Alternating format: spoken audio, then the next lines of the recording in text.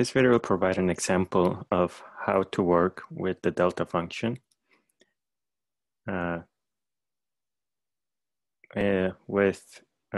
showing this particular property, that if you multiply the argument of the delta function, that's the same thing as just taking the regular delta function and multiplying by the absolute value of that constant.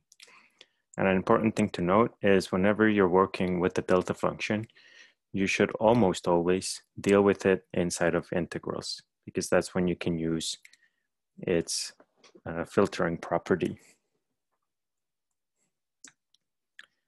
So, since the only thing we're told is that b is a constant, we need to consider two separate cases.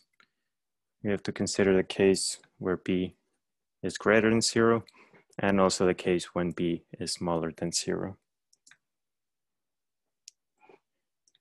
So to be able to work with the delta function in an integral, we're going to take some arbitrary function f of x and consider what happens when you integrate it with the delta function scaled, whose argument is scaled by this constant b.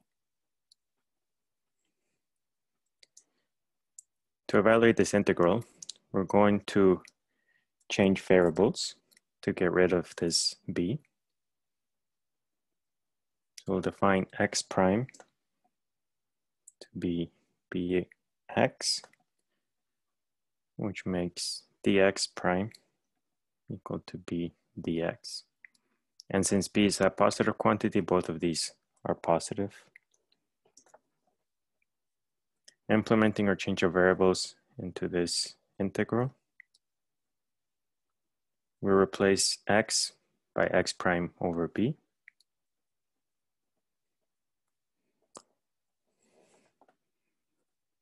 We're left with the delta function of x prime. To keep our differential here dx the same, we need to divide out this b. So we're left with 1 over b dx prime. So 1 over b dx prime is equal to dx.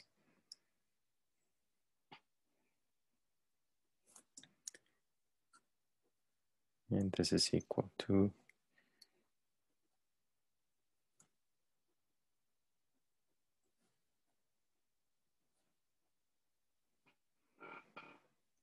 so we just took out the 1 over b because it's a constant.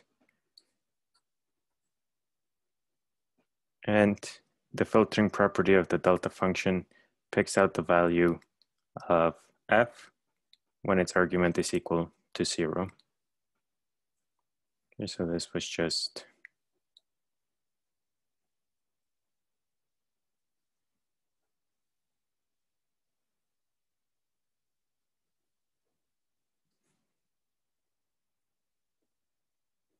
by using the filtering property of the delta function. And you can check for yourself what happens when b is a negative constant, and you should get an equivalent result, but in such a way that ultimately, in general, you'd have to take the absolute value of b. So I encourage you to try that out on your own and check that you understand how to work with the delta function.